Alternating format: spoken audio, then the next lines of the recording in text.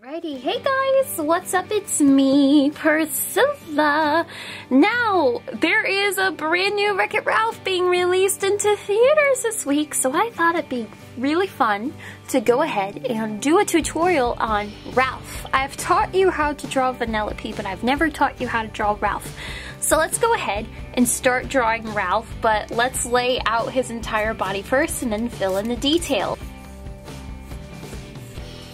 And we're going to go ahead and circle down. Alright, pretty easy so far. And then what you're going to do is from one side of his face over here, you're going to bring out just a little bit of this side, jump over, and then bring out the rest of this side. Okay? And then what I want to do is go ahead and give him that nose eye guideline. So we've got the nose area, and then here is the eye guideline. Okay, so now we know where to lay out his eyes and his nose. That's just for later.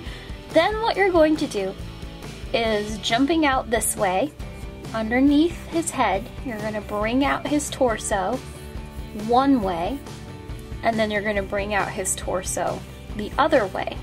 Now he's a pretty big guy, so it's okay. So we're going to go down and get a little bit skinnier towards the middle.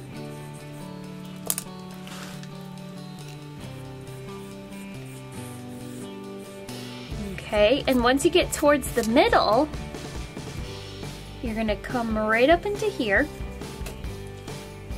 So you're gonna come right up into here, bring down one leg. So we're gonna bring down his left leg. We're gonna square this off and then go right back in. And I'm gonna go right back up. Bring this down. Bring out his foot, and then go up, and then go back in. What you want to keep in mind with Ralph is he's a very square dude. Everything of him is built up on squares. We're gonna make one side of his arm. He's got ginormous arms. Jump over here to his neck over here. Circle around, back into his body. Then remember, everything's built up on squares and very angular, so I'm going to bring out this side, square it off, go back in. So these are his sleeves. We're making the cut off sleeves. Jump over here, square this off, and then we're going to make one square here, go back in, jump over here, another square,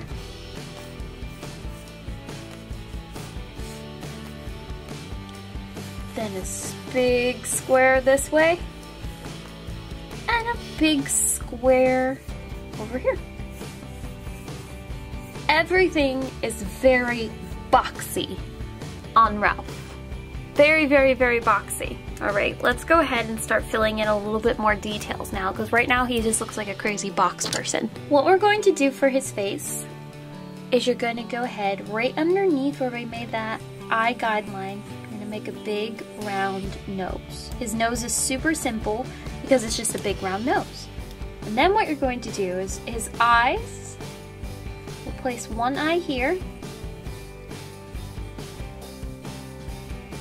and his eye's pretty circular, so they're pretty close together. So we'll bring one eye here and one eye here.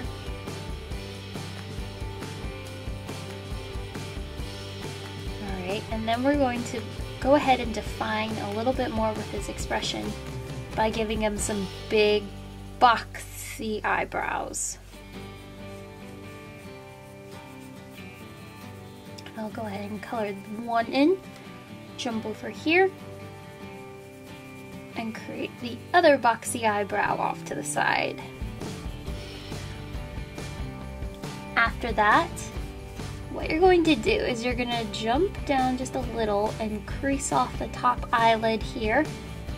I'm going to crease off this one too, since the eyebrows.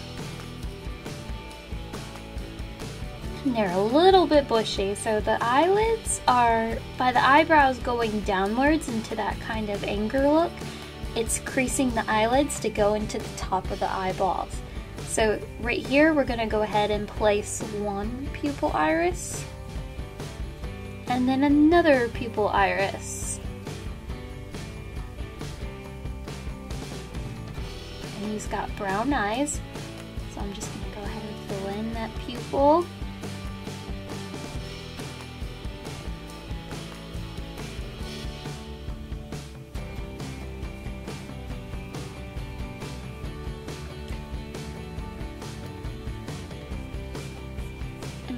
Curve off one bottom of the eye over here, and then curve off the bottom of the eye over here as well. Alright, and then we're going to actually curve up one eye here, curve up the other eye.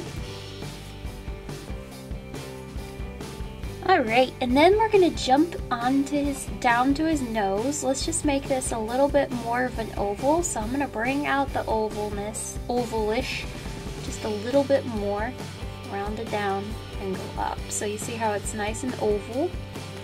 And you're going to bring in one nostril here, and then one nostril here. Alright. Then from down here, you're gonna give him more of a smirk. So I'm gonna jump down just right here, and I'm gonna make, his mouth is pretty simple. So we're just gonna make a really simple line, goes up, and then we have a dimple right here. So now that we have his facial features, let's go ahead and define his face a little bit more. His head, because he's got his own characteristics. So I'm gonna go from the side. We're gonna go up, curve down, so his forehead is a lot taller, so we're gonna curve down that widow's peak for his hair. Go down.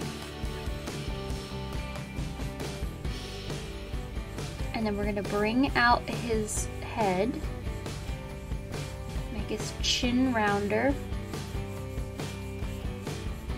go up and back into his face. And then we're going to jump off to the side, and once again, another boxy kind of characteristic is one ear here, and then another ear off to the side. Make sure that they're the same. So after that tall forehead, let's go ahead and give him more of some hair shapes. So I'm going to start from his widow peak and go up. And he's got all kinds of spikes going on, so we're just going to give a couple of spikes here, some hair going this way and hair going this way. All kinds of hair. So you don't want to bring it out too far. And then he's got big time sideburns, so we're going to just bring across the side right here, one sideburn in front of his ear, and then another sideburn in front of his ear. But you still want to give those sideburns more of spikes, because they're like hair clumps. No, they're not growing out of his ears, they're just his crazy sideburns.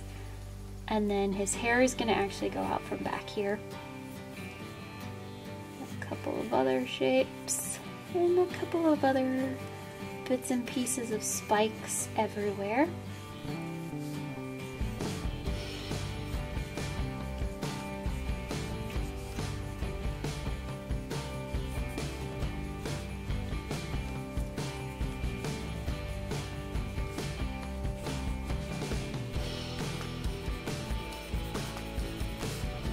The thing about his hair is it's just like you want to keep it all like in this kind of range. Don't go outside of that range too much. And the spikes are all just going upwards, and they all are individual clumps. They have that very cartoony way. So they're all individual clumps, and just remember that the sideburns, everything is really dark hair. It's just that the sideburns are going in front of his ears, and they're not coming out of his ears, but they're definitely not regular sideburns. So let's start defining his face just a little bit more. So what you're going to do is we're going to go inside of his body, bring down one, so it's going to go into a V-neck and go up and around, come down. So this is just the buttons of his shirt to go up. Right. Then you're going to make a circle here. One circle here. And then I'll bring this down just a little bit more. And another circle right here. Then what you're going to do is we'll jump off to the side of his arm. So we're going to go up.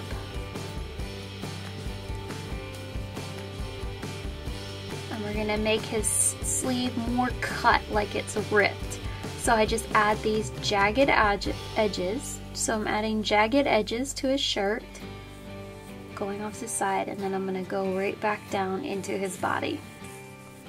And then I'm going to jump over here, do the exact same thing where I'm going to add these jagged edges to his shirt, and then go back into his body. Then we're going to jump up here and give him one overall strap, seeing that he only has one that's always on all the time to keep his pants on. So you go up to his left shoulder, bring down the side of that overall strap, and then I'm going to go ahead and cut off the bottom there. I'm going to make the little metal contraption thing, so you just kind of draw through the strap. And then I'm gonna go ahead and I don't know how to, it's the thing that holds the actual button to the actual metal strap, I don't know. And then I'm gonna go ahead, bring down one overall going off to the side. See, I went outside of what we drew because right now the bottom of him is a little too small. We're gonna have to go a little bit bigger. And then I'm going to draw on this side, go down across his chest, and it's going to go up into his body. It's like the other side of his overalls. And you're going to jump over here.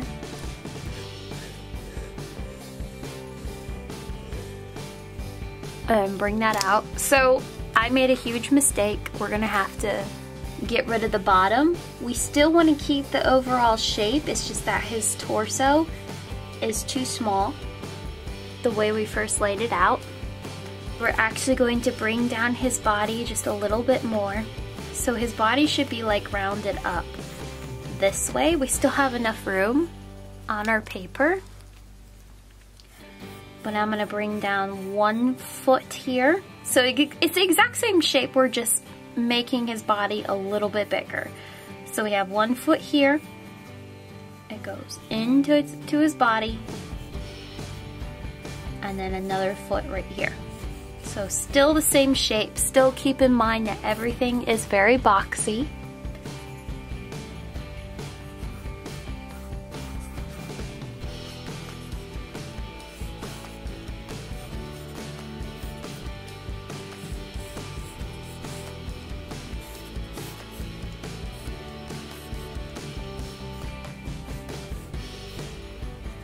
So I'm going to bring out his chest more and then go out, bring down this chest, and there we go. So let's go back to his arms. So we're going to still keep the overall shape. We're going to go down from his wrist, make this big, and then this part is going to go out, and then in.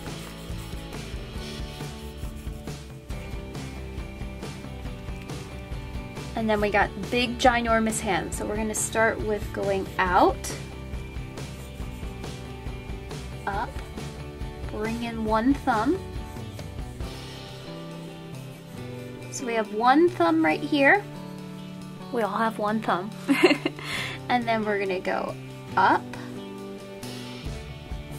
And we're gonna go across the box we made because we're gonna make the knuckles now. Bring this down and connect to the other side. Alright, and then we're gonna go ahead and curve. First we're gonna curve inside right here, and then it's gonna go up, and then we're gonna make a V mark, and then make that little indentation on our hand. So we'll start, this is just a really easy way to create knuckles. We're gonna go across and down. So we go across where we made that box, Make another one, round it off. Make another one, and round off the pinky. That is the easiest way that I can teach how to do like a folded fist or Ralph's hand. So we got all 5 fingers. So we just make these look a little bit more like fingers now. So we've got 1, 2, 3, 4, 5, yep. And get rid of extra little boxes areas.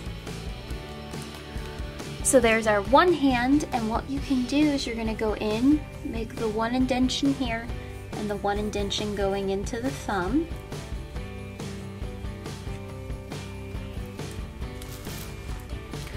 Alright, so now let's start with this hand over here. It's almost going to be the exact same thing, we're just going to go in the other direction. So we're going to make a wrist, go into the arm, bring up that sleeve.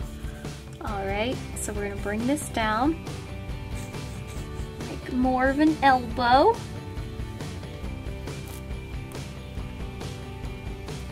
So we'll start with the thumb once again, so we're going to go outside of the box, curve in with the thumb.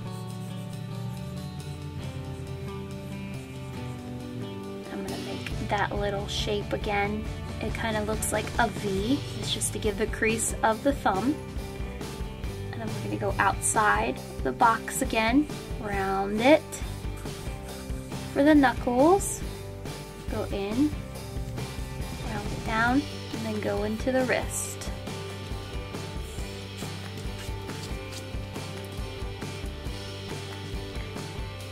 So I'm going to go and bring up this finger. So I'm going to make this finger first. So we're going to go up and down, up and down, up and down, and then go in and make another. And we're just going to curve off the side. Going to make a crease right here. We'll erase this part to make these fingers look a little bit more natural. Make a crease here, and then make a crease here and here.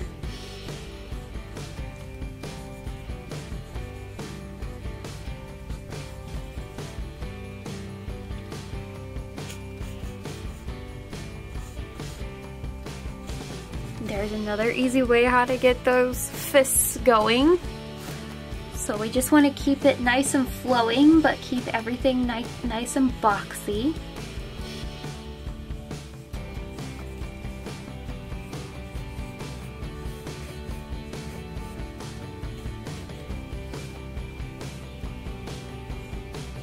We'll make a nice line here, and a line right here.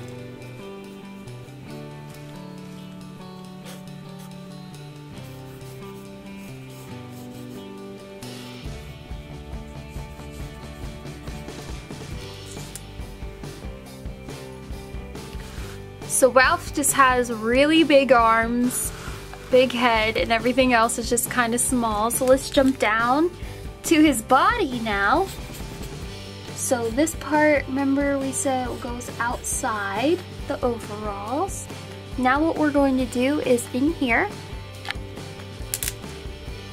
So we're going to jump down to his feet now, and we're going to go ahead and cut off his pants.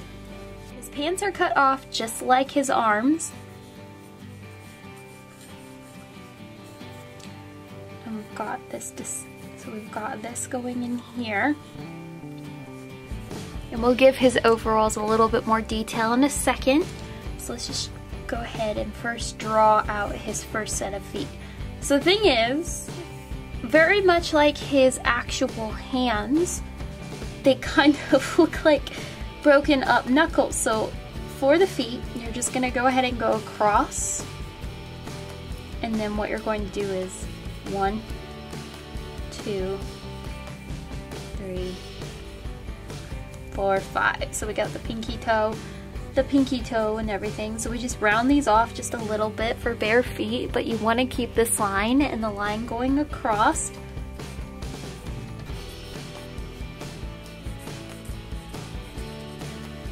Alright, then you're going to jump off to the side over here. We're going to round off the bottom here. Bring out this side. Go out. And then in. And you're going to bring across these toes. So this line goes in. And cut off the side right there. Then you're going to go down. Down, down, down.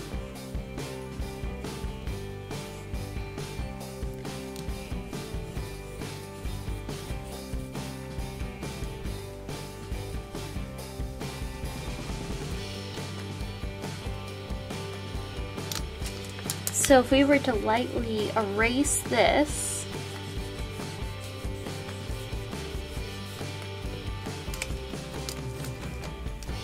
his toes going downward would look like this, but they look like box feet. They just have a division to them. So 1, 2, 3, 4, 5. Gotta get them toes right. All right, he's a different kind of looking character, but as long as you keep the mentality that everything is boxy, keep everything boxy. It's not that hard. His actual feet are not that hard compared to other bare feet on animated characters because he's got box toes. Everything is in the shape of a box, so you really have to keep that in mind. Now for the detail on his overalls, so everything is kind of loose fitting, and we've got this part that's hanging down along the side. Now the thing you want to keep in mind is he's got one little pocket kind of off to the side right here underneath his overall, and then you're going to go across and you're going to bring down this side, go down the middle. He's got a pocket here and he's got another pocket over here. So his overalls are all brown, but these are just kind of like rips and the seams. So we've got like some rip over here. So we get rid of that bottom part. And all of his lines on his overalls. So this is a definite seam, this is a definite seam, a seam here. And then we've got just like, you know, this is the rip from worn out parts, and he's got the rips here. There we go. And then for his shirt, he does have squares on his shirt. It's a plaid shirt. So the best way that I always map out Ralph's shirt is I go straight across, all the way across to the other side, and then I'll go and do the exact same thing all the way across, and then I've got one here, one set here, and then I go across this one, go across, and then you're just gonna go down.